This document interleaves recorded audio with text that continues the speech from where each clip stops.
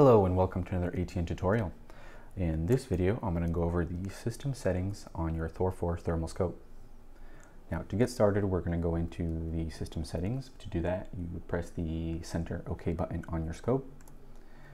And once you get there, we're going to find the orange icon, which is system settings, and we're going to go ahead and press OK again. From here, you will see 5 tabs.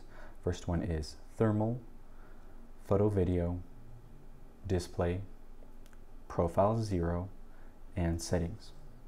So the first one we're going to go over is Thermal, actually. So from there, you're going to see the first one on the list is Contrast. Contrast is the difference in luminance and color that makes an object more distinguishable. You have the option from choosing from low, medium, and high.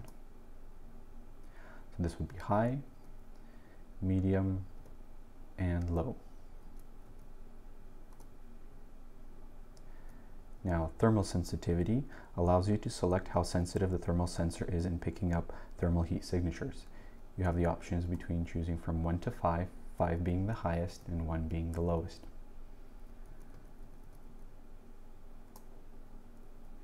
Next one will be metering mode. You have the options of choosing between matrix and center. The difference between the two is the center mode tells the sensor to concentrate on the heat signature in the center of the field of view and ignoring the background, whereas the matrix mode tells the sensor to look at the heat signature in the entire field of view and in the background to give you a better image of the entire scene.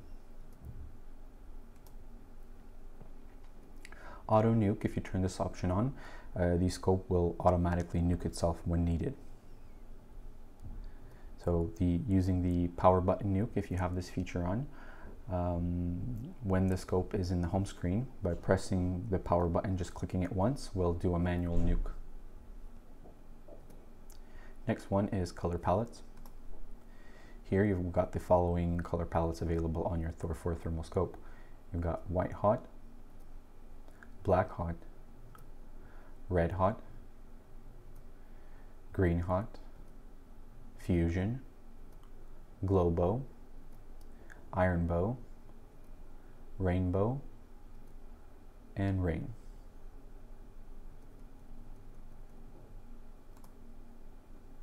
Now for pixel correction. This feature is intended to correct neutral pixels that are visible in the field of view but are not responding to the changing environment or scenery.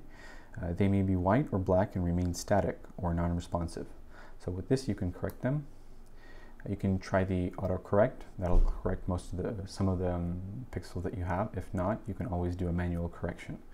So you can just click enter here, click OK, and you would move this square with the blinking white black dot over your pixel if you have one. I don't have one here actually on my screen, but if you do, for example, you would just kind of move it over it, press the OK button, and go into add pixel. So you click add pixel, that should correct it, and then you would press the OK button again and then go to save and exit. So we'll go over back into the system settings of thermal and back to pixel correction.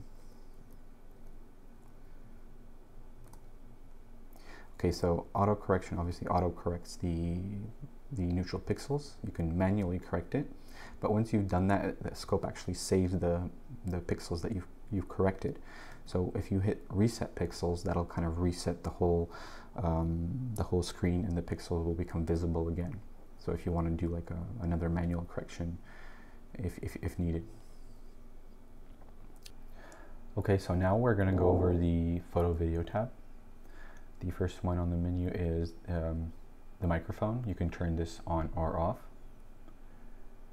Next one is format SD card. When you do this, it'll just basically, like it says on the name, format everything that is on your SD card. So if you ever have anything that you need to save on there, your photos or videos, make sure you upload those to your laptop or computer before doing the format.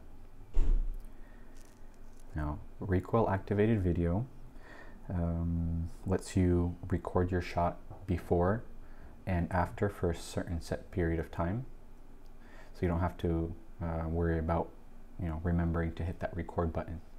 So if you press OK, you can set the timer before the shot, from 5 seconds to 15 seconds, and the same for after the shot, from 5 to 30 seconds. Now the next tab we're going to go over is the display. The first one on the list is screen brightness. This gives you from 1 to 5 numerical selection, with being 1 the dimmest and 5 being the brightest. It is recommended that you use the brightest setting during the day for optimal performance. Now, display widgets, you can use extended or minimal. You will notice that in the home screen. So if you have minimal, you will be missing the cant and the tilt on your scope, which you'll only see just the reticle and the zoom level and the kind of the battery amount that you have. With extended, you will get the cant and all the other widgets on the home screen. Now, when you get to sleep mode, you can turn this on or off.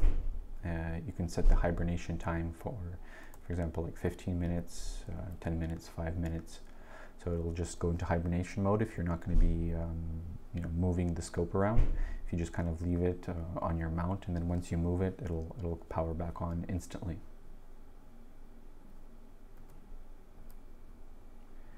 Now the next one is reticle style.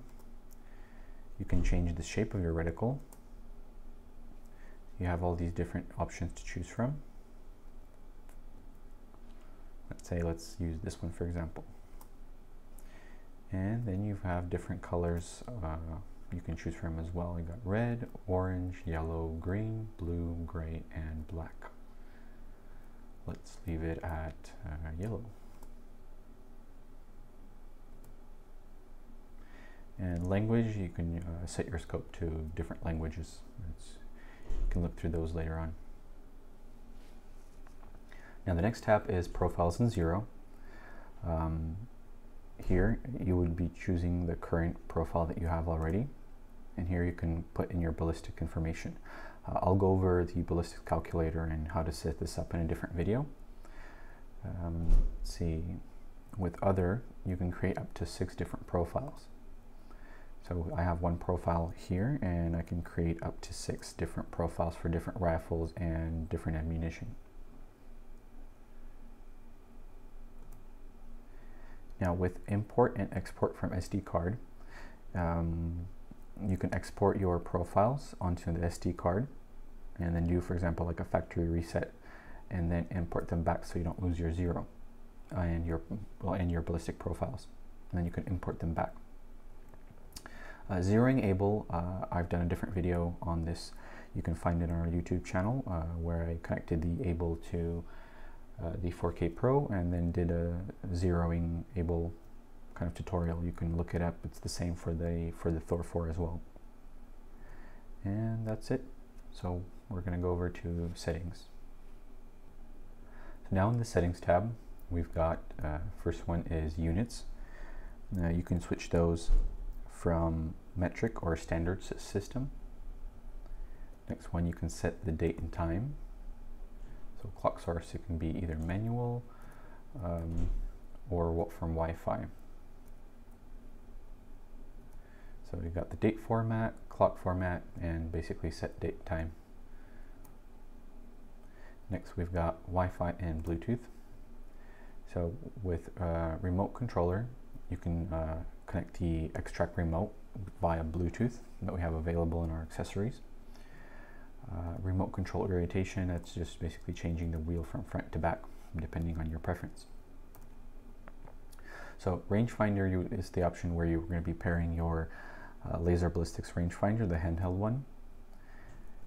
Able is the option of pairing your auxiliary ballistic laser rangefinder to the scope. Now, able mode allows you to change the mode in which the able will function, standard or fog mode. Now, Wi-Fi info. Here you will see on the right side SSID. Mine says ThOR 4 29AD. This is how you're going to see your scope in the Wi-Fi network. For example, like if you're searching for it on your phone, that's what's going to be called. And then you've got your password, which is ATN Smart HD, to connect it Now, Binox LRF, I'll go over that in a different video. It's connecting your new Binox and have it range. So let's go back. Device type. This is where you choose the lens that you have. Mine is 2.5 by 25x. Make sure you choose the appropriate one for your zooming options. Zoom. You can change from standard or extended. Just keep in mind that extended is an electronic zoom, so it'll get a little bit more pixelated if you do the extended zoom. If you get past 25x, for example, in my on my scope. Now, restore factory settings. This will restore all the settings to their factory kind of default. Now, firmware version, it doesn't click firmware version, but firmware version shows you the current firmware version on your particular scope. And that's it on the system settings on the ThOR 4. Thanks for watching. I hope you enjoyed, and I'll see you in the next video.